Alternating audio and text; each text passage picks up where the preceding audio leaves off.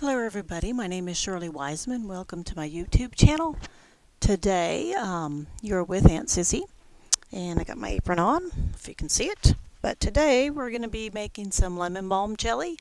I just did a video on lavender jelly, how to harvest lavender to make jelly. And now I've taken you to my lemon balm patch here, which it smells really good. Let me cut some off and show you up close here. Let's do this here. So herbs, if you have an herb garden, like to go up to them and rub them between your fingers and they will smell wonderful. This is lemon balm. It's a perennial herb. It's part of the mint family. And I'm going to make some jelly. I've not made jelly out of lemon balm before, but I've done it with lemon thyme. So this is going to be a lemony flavored jelly. I've also made mint jelly, and I'm actually using the recipe, which you can find. Here I've got my bucket here, my little dish, and we're just going to cut some off. You want to make sure if you're going to harvest your herbs, and sometimes this is going to be a lot here, so I don't know if I'm going to use it all for jelly, but I'm just going to be cutting the tops.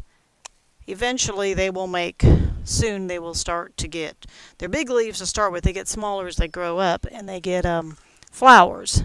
And then it goes to seed, so you want to make sure you cut it before it goes to seed. So lemon balm is good for relaxing, like lavender is as well. It's also good for digestion. So anxiety, this helps anxiety. So it's nice to, I'm going to pick off the bad leaves. Okay, that one the bugs have gotten, but I've got enough here for everybody, for the bugs and for me.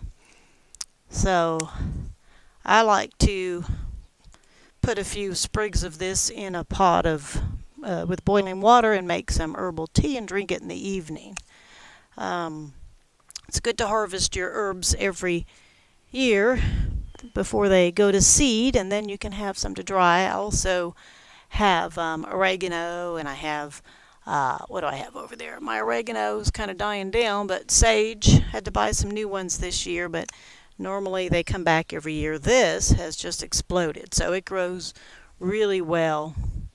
So we're going to try for the first time to make jelly out of this. So I'll do another video, but this is what I'm doing first of all.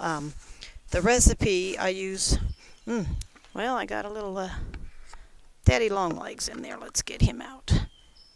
Well, he'll get out eventually. Where'd he go? Well, anyway, I'm going to do another video, but this on how to actually make it. There he goes. Oh, okay. We don't want him inside. So I use the recipe on Sure Gel for mint jelly, and I use it for all my herbs. And actually I'm using the same one for my lavender jelly, but lavender doesn't have any pectin in it naturally, so I'm going to have to use 2 things of pectin. This should be just fine, just with 1 package of pectin. And I do use the Sure Gel. So you need 4 cups, and I have so much here. Oh my goodness, I could probably make 4 cases of jelly. So you want to just pick off any bad leaves. Some of them had white spots where the spiders had gotten on there. Some of them have brown, some of them are eaten up. So basically this we're looking good here.